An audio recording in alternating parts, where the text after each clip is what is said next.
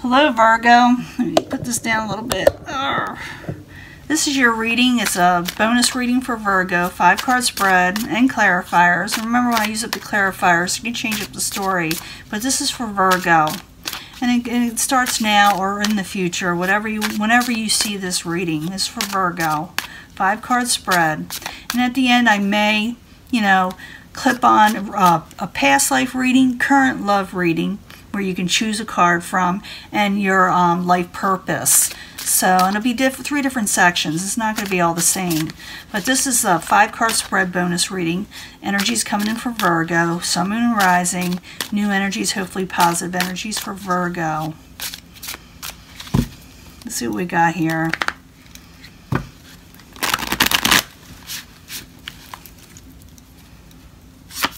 In the past, there's something that's not completed. Something you need to complete, or you were trying to complete in the past with the 4 of Wands. Could have to do with your family. Obstacle is anxiety. Someone's having trouble sleeping. Someone is feeling real nervous. Someone is feeling like I said, like you're having nightmares. They can't sleep at night with the 9 of Swords. Current environment, you feel like there's not enough. Maybe you haven't achieved your overall wealth. It hasn't finished yet. You haven't reached your goal with the 10 of Pentacles. What is coming towards you is a knight of this. This could be, it's an outside energy what is coming towards you. So stability can be coming towards you, but it's slow. And this is for Virgo, and this is your energy. So I don't think it's you. You could be dealing with another earth sign, but I'm thinking stability is coming in. It is very solid, and what is solid comes in slowly. It doesn't come in overnight usually. It usually stays a while when it does come in. Like I said, some of you could be also dealing with an earth sign. In the end, you may make a truce with somebody. You got the 4 of Swords. You take a break and make a truce in some way, okay? Now in the past, you got the 4 of Wands. It is in reverse. And it's like completion hasn't happened. You're not done with something, or someone's not done with you. So the 4 of Wands in reverse, why are you there for Virgo? Why are you there? And someone's trying to come out of disappointment, It's not completed. Plus, someone's trying to come out of disappointment with the 5 of Cups. I need another card for the past position for Virgo. One more card, please. And you're trying to come out of anxiety. The obstacle is you're having difficulty doing so with the 9 of Swords in reverse there. It's the obstacle here. You're still dealing with it. You're as an obstacle. So the 9 of Swords in the upright, why you there for Virgo, as the obstacle. Why you there for Virgo. And you're wanting growth in your life, and you feel like it's not there. It's an obstacle for you. Can I get another card? One more card, please, for Virgo. And you're wanting a passionate new beginning in some way. Some of you can be dealing with Aries, Leo, Sagittarius. Maybe that's what's causing your anxiety, and maybe you're wanting growth with this type of person. It doesn't have to be a fire sign. It could be someone that's really passionate and someone who may be young at heart. Your obstacle is coming into complete stability. You feel like you haven't reached that yet. You feel like you haven't reached your goals when it comes to money and wealth and security. So the 10 of Pentacles is a current environment for Virgo. Why are you there? Why are you there?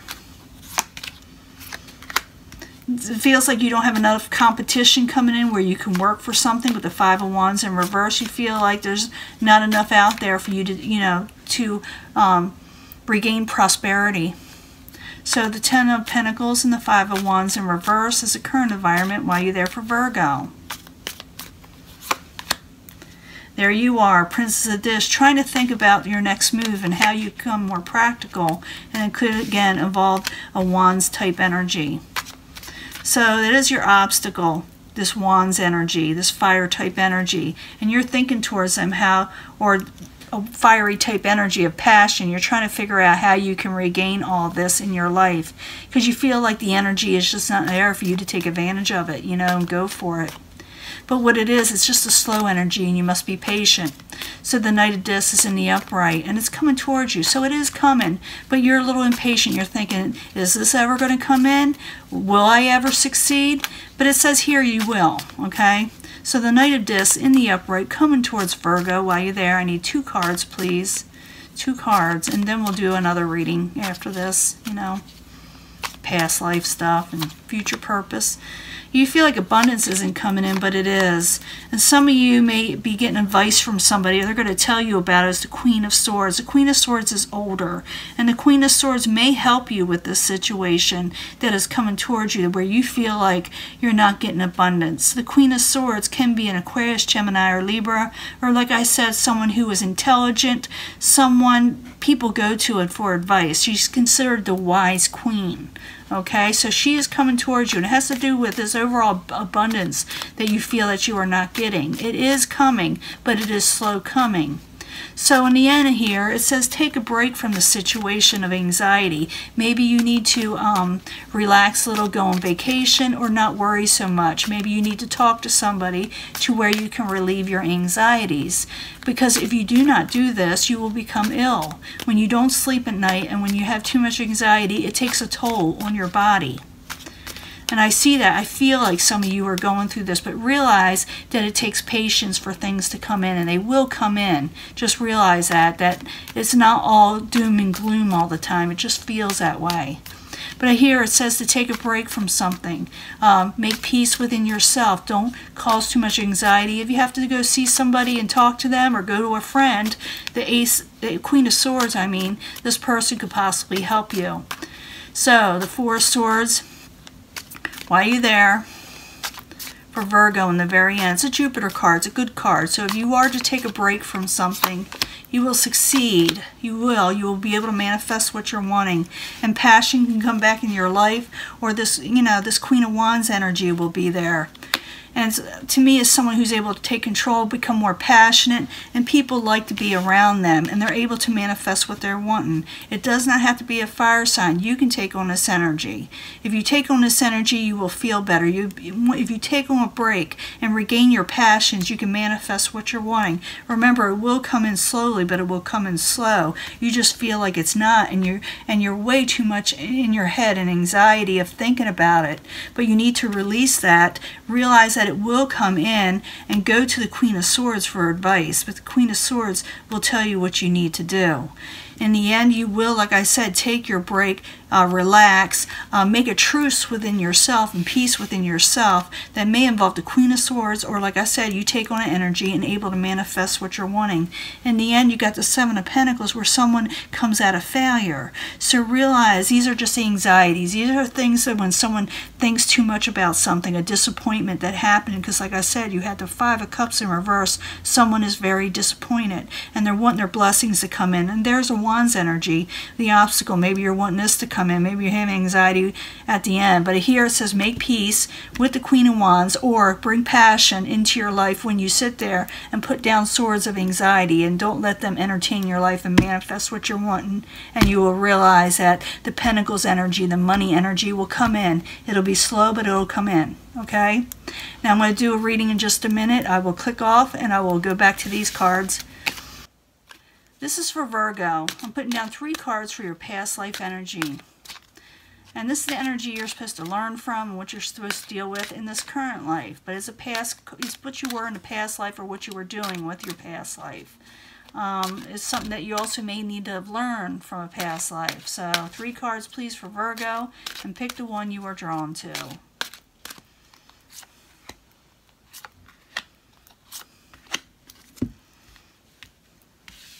First one, lessons and blessings. Whatever you were doing in the past and whatever you were dealing with, realize even though they may have been hard lessons, they turn out to be a blessing in this life. You learn from it. So whatever is going on, you have learned from something, and the blessings you got coming in are from the lessons you learned in a past life. Maybe someone messed you over. Maybe you had a divorce. Maybe you lost somebody. Maybe you had trouble with work. But whatever your lessons that you learned in the past will be a blessing in this life. Second card.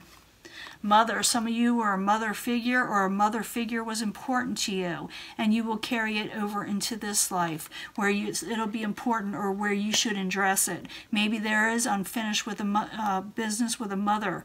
Maybe you are needing someone to maybe you have a child or someone that looked up to you that thought you as a mother or a parent that you need to address, need to address you. But the mother is very important. You carried over from this past life into this life where it needs to be addressed before. If you don't, it will go into your future life.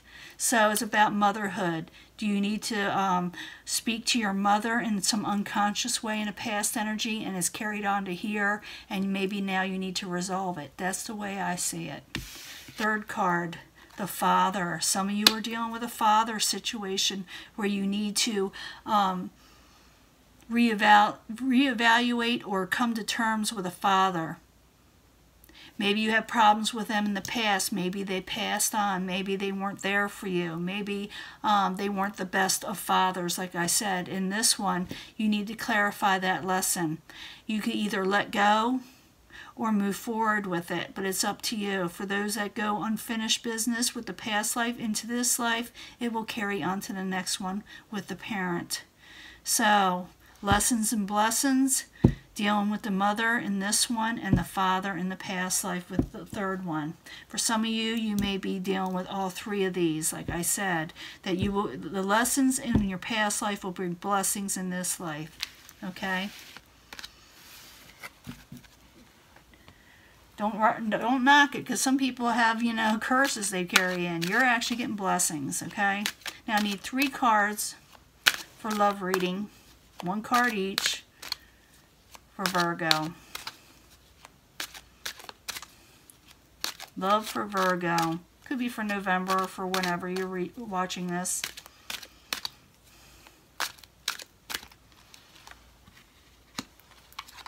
What is love for Virgo, huh? What should you expect in love right now? Pick your card. First card. Letting go of control issues. Maybe you have control issues or someone has control issues with you. You need to let these go so things can prosper, so you can get the love you're wanting again. Allow this situation to unfold naturally. Don't try to over-control your partner or a situation that involves them. And of course, they should not do this with you.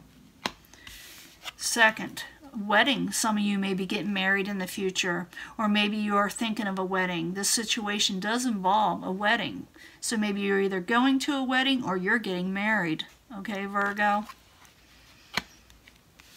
Last card. Children. Some of you, if you're wanting children, they may be coming up, or you'll be dealing with them, or trying to have children in the future. They're what you're wanting, and they could very well become a reality.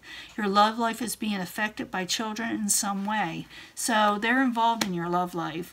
Maybe you'll be involved with someone with children. Maybe you will have children with a person, or maybe you already have children, and this person needs to be in sync with them. So remember, the person that you're supposed to be involved with will be a positive effect in some way. They should be a positive effect in some way when it involves children.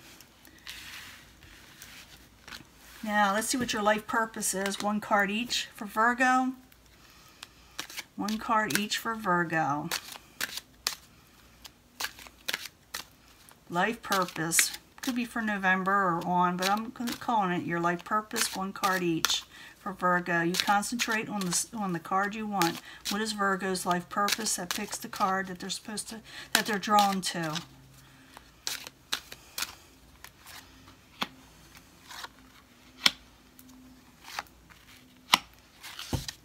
Life purpose for Virgo. If you pick this first pile, this is either your life purpose, what you're supposed to be doing with your life, what you're supposed to be feeling about your future life, what you're supposed to be doing, or advice from your angels on what you should be doing. Because this is an angel spread, by the way.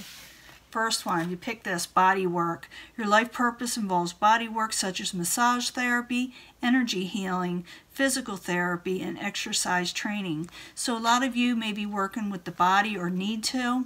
You maybe you're a little feel like you need to become more fit, or some of you maybe actually be the one help others become more fit. It does involve, like, it can, like, you be a massage therapist. You can be a healer, your life purpose. Some of you will be healers, helping people with body image, or, even yourself is regaining your body image. Second card, if you're drawn to it, you're going to be a leader. You're going to take charge of situations that kind of went out of control. You're going to be able to lead people that need leading. It could be children. It could be your family, workers, community. I'm feeling for some of you, maybe something that you were trying to start within the community that will change a situation. You will become a leader, or people will consider you a leader in the future. That's your life purpose. Third, trust. Trust your feelings and dreams that guide your career path. So if you're wanting to go into something, go ahead. Trust yourself. Go into it. Don't be stagnant. Don't be afraid. If you feel like something is leading you somewhere to your career path or where you need to go, go for it. Okay? This is your career. This is the thing you're supposed to do. This is everything that you need to do. You know, just go and trust it. If you feel like something is leading you somewhere and you're having doubts, that little bit of panic, fear in your chest, realize it's just panic. Trust yourself, okay? And that's it, Virgo. I'm going to upload this and tell me what you think. Should I do these more or should I just never do them again? And I will talk to you later. Bye.